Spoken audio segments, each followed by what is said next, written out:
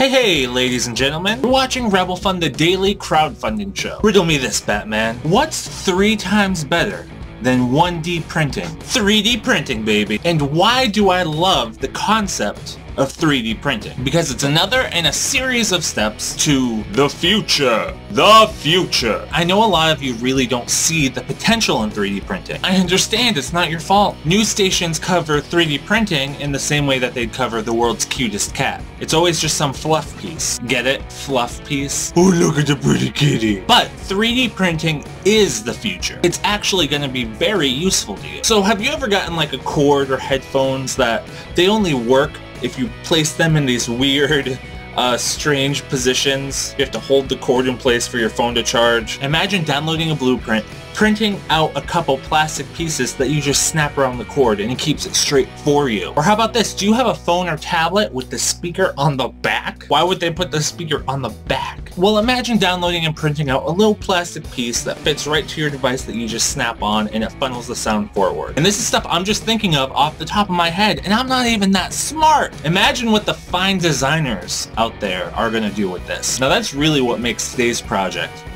so awesome. Check it out.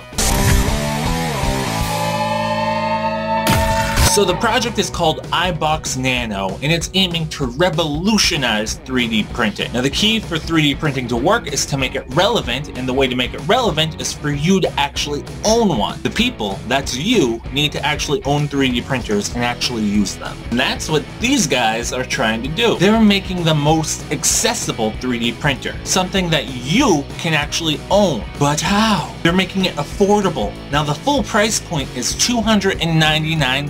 $299, people. I've been shopping for 2D printers, and I've seen 2D printers that are more expensive. $299 is a steal. It makes this printer something that you can actually own. Another huge selling point of the Ibox Nano is how quiet it is. This thing is like a thief sneaking into your house trying to steal your cookies. You wouldn't buy and operate a machine that sounds like a full construction crew, would you? No, you wouldn't. And these guys knew that, so that's why they designed this thing to be quiet. It couldn't be any easier. Ibox Nano is bringing you one step closer to actually owning your very own 3D printer. So head over to Kickstarter.com, in the search bar, type in Ibox Nano.